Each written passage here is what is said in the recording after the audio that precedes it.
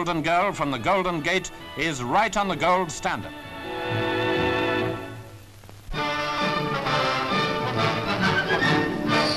The MCC Touring team, all except Dennis Compton, who's flying out later, were sailing in the liner Orsova from Tilbury, en route for Australia.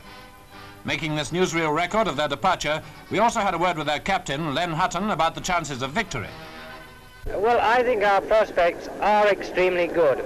The best, I think, since Douglas Jardine went out in 1932.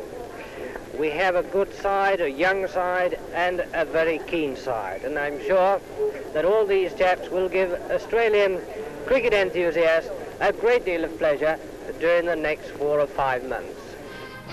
The Orsova, by the way, has a funnel specially designed to keep away ashes. But that doesn't worry England. They like ashes, and they've got them at the moment. Anyway, all good wishes went with them for success down under.